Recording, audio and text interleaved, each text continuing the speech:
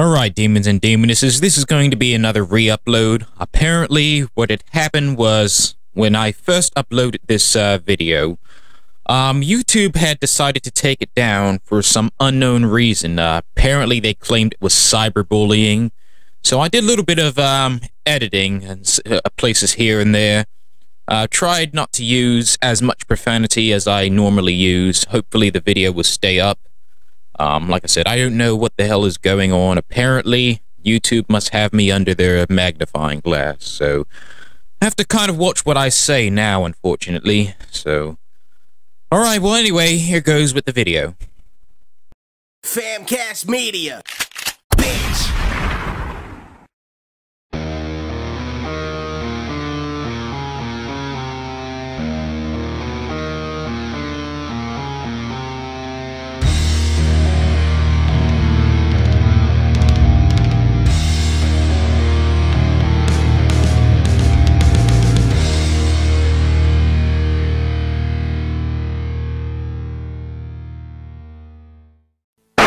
Good morning, demons and demonesses. Well, today is that special day, or I should say the most holy and sacred holiday for Satanists. Yep, as you can tell by the two balloons behind me and my daughter's rather excitement, it's my birthday. Yep, I'm officially 27 years old, so on my way up to 666, well, but closer to 30, so yeah, I'm becoming an old man.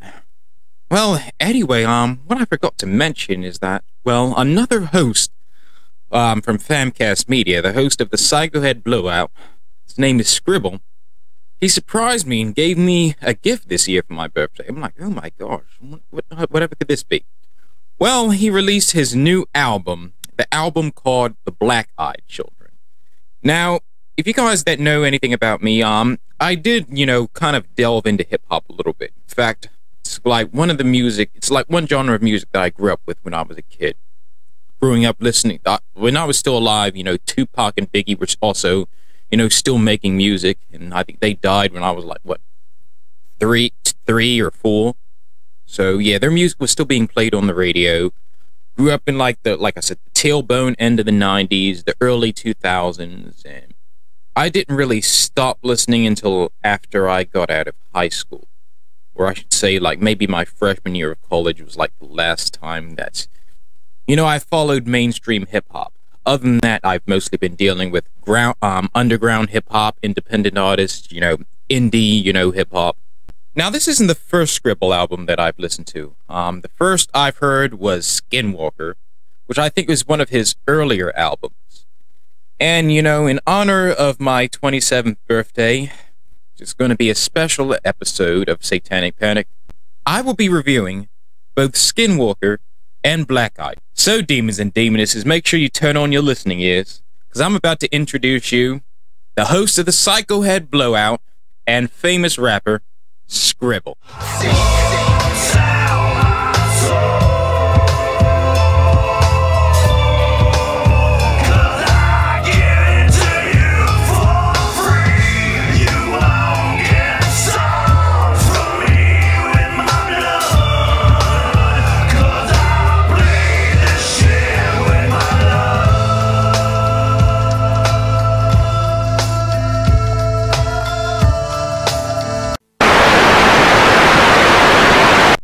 Now, I was first introduced to Skribbal from a friend of mine named D. Ron from the Dungeon podcast. Like I said, he was the one that got me involved with Famcast Media. And also, if you guys haven't, figured it out yet, Skribbal was the one that actually designed the theme song for Famcast Media. You might have heard it at the beginning of the video, and if not, I'll play it again. Famcast Media, bitch! Now, just a couple of months ago, he invited me on his show where we talked about our top 10 favorite Immortal songs. Now, although, he's, an underground independent rapper, he's also, a hardcore metalhead as well, so much respect to him for that, Now, since 2016, he's released 4 albums, Skinwalker, Quarantine Sessions, Drug Spun Funk, and the most recent album, Black-Eyed Children. Once again, I can't thank you enough for the gift. Now, as you can tell, Skribbal is quite impressive, being active since 2016, and you have 4 albums being released. So that's averaging about 1 album a year, which is actually pretty good for an artist. Shows that they have a lot of content and, also good quality and good quantity as well. Now, earlier in the month, D. Rotten had sent me, a teaser for Skribbal's album. It was a music video for Trying to Find My Way. Now, this song has got to be possibly one of my favorite songs off of the album. In fact, this entire album is actually really good. It kind of reminds me of, the early, I guess you could say late 90s, early 2000s era of hip-hop. And, that's one of the things that, is different between Skribbal compared to most hip-hop artists. It kind of has that, Tony, if you ever played the Tony Hawk video games.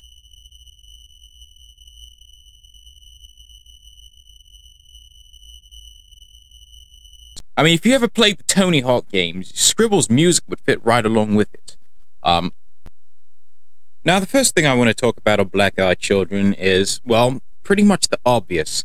Now, the key to making a really good hip-hop album, and, this might be debatable for some people, but for me, it's always the instrumental. If you have a pretty terrible instrumental, you're probably going to have a terrible song, despite how good the lyrics might be. Although it could be hit or miss, depending on, what type of a hip-hop head you are. Now, compared to most modern rappers, Skribbal uses, that type of, early 90s / 2000s type mixing technique. Or his producers have. I'm not exactly sure who produced most of the beats on this album. But whoever did, basically paid great homage, to producers of that era. It's not really a lot of, hardcore techno type beats that you hear, on the radio today. And also Skribbal's flow and style, he doesn't quite trip over his words. In fact, it kind of has like a very good rhyme scheme to it. And the most important thing out of all of this, Skribbal doesn't use auto-tune. We see that so many times in hip-hop nowadays, where a rapper will literally rap over auto-tune throughout the entire song, and it just sounds like complete and utter rubbish.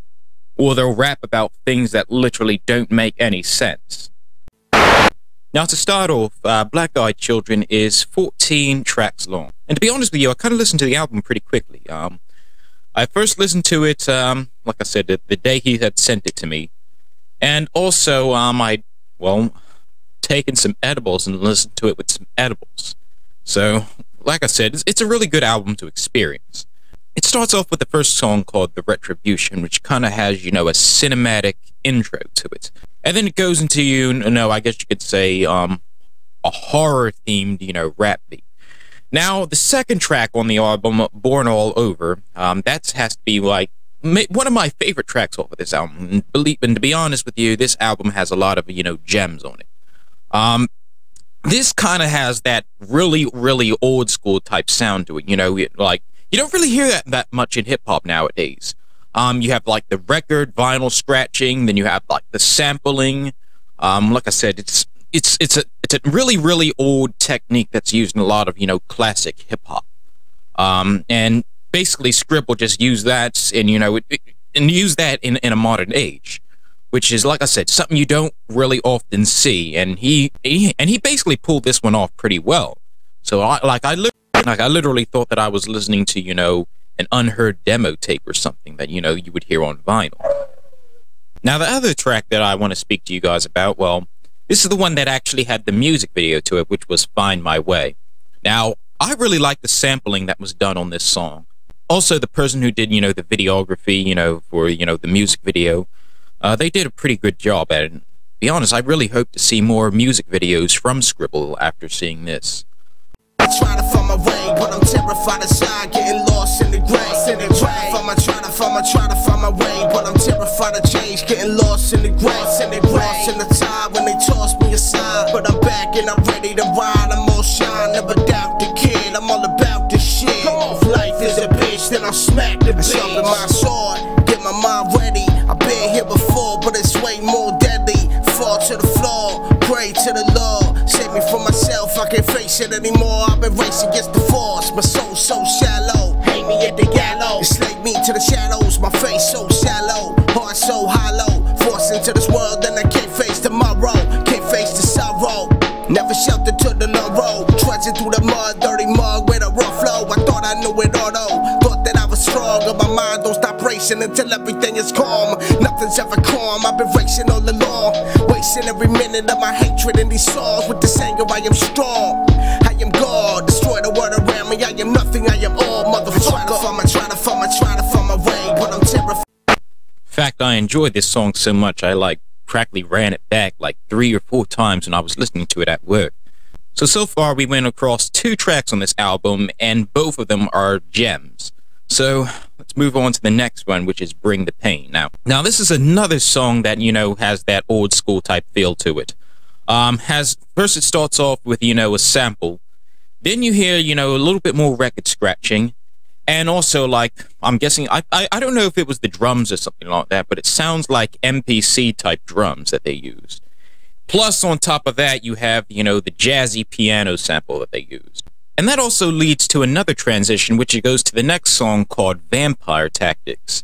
And this is another song that I like because this was actually very creative, especially for, you know, for Skribbal.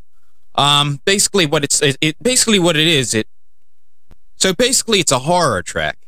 But what Skribbal does is not only does he rap, but he has someone else that does the hook.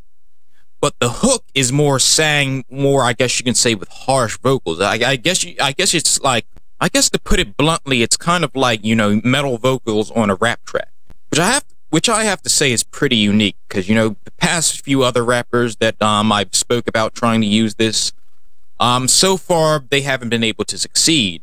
But, you know, this is actually a memorable hook. It's pretty catchy. This is another song that I, you know, had to go back and listen to over and over again.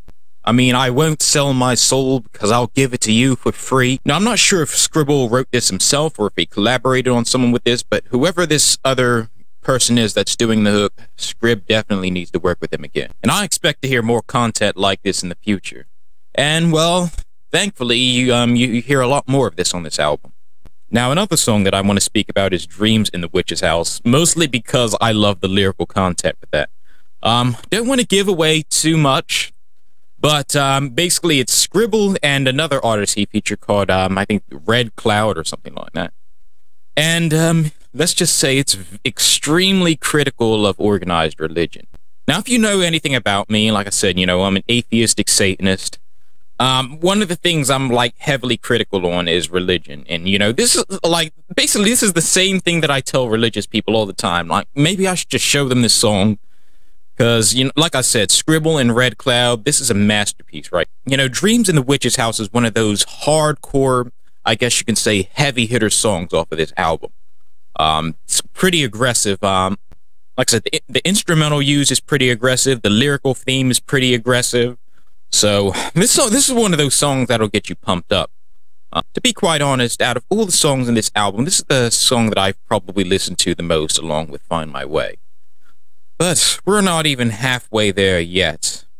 Now, the next song that I've been listening to a lot is Better Than Ever. This is a song. Now, this song starts off kind of mellow. You know, you have like the little synths, then you have the Rhodes, and it kind of gives off, I guess you can say, a more chilled / relaxing type of hip hop beat. He also features another artist on this track. I'm a little bit blanking on the name. But this is one of the songs that I personally felt was, I guess you can say, a little bit too short. Or maybe it was the fact that I was enjoying it too much and I just wanted to keep repeating it and listening to it. Like some of Skribbal's previous work, this song also has a pretty memorable chorus. And that in combination with the instrumental, like I said, this is another high replay song that I would, you know, recommend everyone listen to. Now, there's 2 more tracks I want to talk about on this album. One of them is Beyond the Black Rainbow. Now, this is a song that, you know, is kind of, you know, heavy-hitting. Basically, it's about, you know, going through a struggle or a tough time in your life and trying to, I guess you can say, overcome it. Now, this instrumental, the instrumental he picked off of this was, you know, another one of those early 2000s type instrumentals. Has the Rhodes, has the heavy bass, and has, you know, the snare kick. You know, it's kind of one of those tracks that you You know, it's kind of one of those tracks that it's kind of one of those tracks that you can probably picture in like a Tony Hawk game or something like. And I know this might sound weird, but this is actually one of the songs that I listened to, like, when I took some of those edibles. And, like, you can literally see the visuals of everything that he's talking about in this. And speaking of that, that kind of leads to the last song I want to speak about on this album, which is called Past the Green, ironically. Now, like I said, this is a song I was listening to also because, you know, just a couple months ago, New Jersey legalized, you know, recreational marijuana. So, believe me, this is like one of the songs that I'm going to put on my Stoners playlist. In fact, I might put the whole freaking album on my Stoners playlist the next time I do take an edible. And plus, Past the Green is kind of, I guess you could say, Skribbal's, I guess, stoner anthem. I mean, if you listen to the lyrics are just absolutely hilarious. Like I said, I don't want to, you know, expose too much about the lyrics, because like I said, I want you guys to actually listen to this song, listen to this album yourself, because it gets pretty heavy hitting, and then it gets kind of funny sometimes too. So, I mean, based on the way this song was written, Skribbal would seem like a pretty fun guy to get high with. In fact, you know, I mean, I know this might be an exaggeration, but I truly mean this. Like, I usually have, like, a specific number of songs that I will listen to on 420 if I happen to be off from work. This song is definitely going to have to be on that playlist, probably moving up to the top. Now, that's pretty much Black Eyed Children. Like I said, I didn't really go through all of the tracks. Mostly the ones I've played the most and I've listened to the most. But, you know, I couldn't get enough just about off of this one album. And, you know, I have to do something special for my birthday. So I'll be talking about another one of his albums that I've been listening to a lot, which is called Skinwalker. Ah, yes, Skinwalker. Now, this is one of Skribbal's earlier albums. In fact, it was one of the first Skribbal album that I've listened to. Now, this album was released, I think when this album came out, I was literally just starting Satanic Panic as a podcast. You know, D had just, you know, sent me the link to, you know, the Psychohead Blowout. And, you know, I started checking out Skribbal stuff from there. But either way, this was a pretty heavy-hitting album. Now, unlike, you know, the Black Eyed Children, I'm going to, you know, just talk about a few specific tracks off of this album. Once again, because, like, this album had some really good stuff on it. I'm going to be a little bit out of order, too, because the first song that I want to talk about is the song Fatal.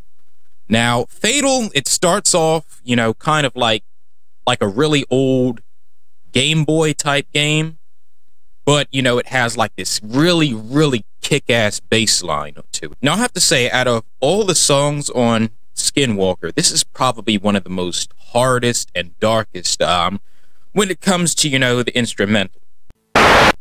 The second song I'm going to talk about is the song Bruce Campbell. Now, this one kind of has that West Coast sound to it. I guess you can say, when it comes to drums, it kind of has that G-Funk drum vibe to it, which, you know, fits in well because, you know, Skribbal is from, you know, California. So, now I think he had another rapper on this track with him as well. And, like I said, this song is actually pretty gruesome. So, like, if you're into, you know, gore and whatnot, this is the song for you. Now, the third song on this album is the song All Hail. This is actually starts off pretty earlier in the album. It starts off with, you know, a narration. I'm guessing, I'm not sure if that's Vincent Price or if it's someone else. But yeah, it's basically sounds like you're about to watch a horror movie. And I guess it must be the inner nerd in me, but I guess this song gave me like some epic Castlevania vibes. And I think it's mostly because, you know, some of the puns he used in the lyrics coincide to events that happen in the video game Castlevania. Like in the second verse, he makes a vampire reference. Oh, I'm not sure if he did this on purpose. I don't know if Skribbal is also a major Castlevania fan, but this song is automatically going into one of my favorites when it comes to Skribbal's albums. So to conclude, this is an album that I pretty much enjoyed listening to, both Skinwalker and Black Eyed Children. From what I heard from Skribbal, apparently Black Eyed Children is so popular that, well, Unfortunately, the pirates have gotten their hands. But you guys definitely don't want to be like the pirates. So right here on the bottom, I'm going to post the link so you guys can check out his album. Also, another thing, I will say this. You know, listening to this album makes me want to listen to more artists within this genre. You know, I've kind of, you know, been, I guess you can say, neglecting, you know, hip-hop and rap ever since, you know, well, I've gotten older. Because, you know, the rap that I grew up listening to pretty much is almost extinct. That type of music is only mostly played by either indie artists or underground artists. And, you know, like I said, I've just been chucking everything on, just painting everything with one broad brush. And I'm like, you know what? That's really not the right thing for me to do. And, you know, like I said, Skribbal kind of, you know, piqued my interest in it. So I will be checking out other artists within the genre. As for Black Eyed Children, it has a pretty high replay value. You know, whether you're listening to it to chill, whether you're listening to it while you're working out, whether you're listening to it while, you know, you're getting high. This is a pretty enjoyable album. And plus, it goes along well with Skinwalker as well. So, after, you know, releasing two great masterpieces like this, I honestly do believe that Skribbal has a lot going for him right at this point. He might release some more music videos. With the rate of, you know, album and EP releases, we're guaranteed to at least get one album or something in 2021 or 2022. So, like I said, Skribbal's always remaining busy. He's always writing, always creating, you know, great masterpieces like this. So, without all my rambling, I give Skribbal.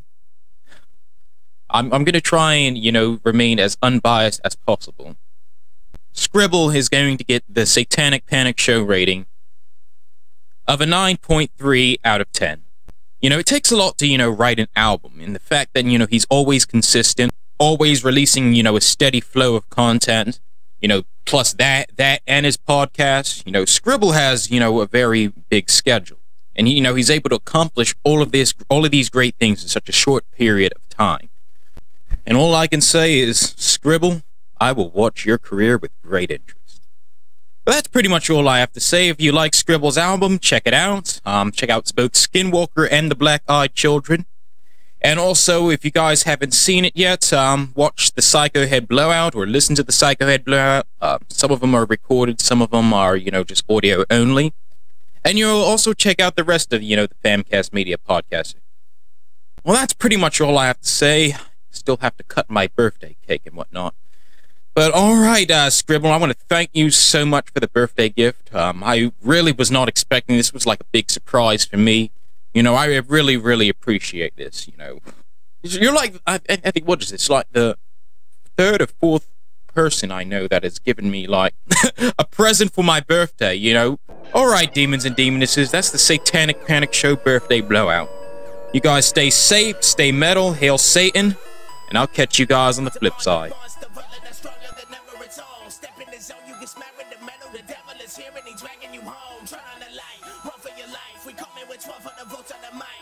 System, we fucking it up.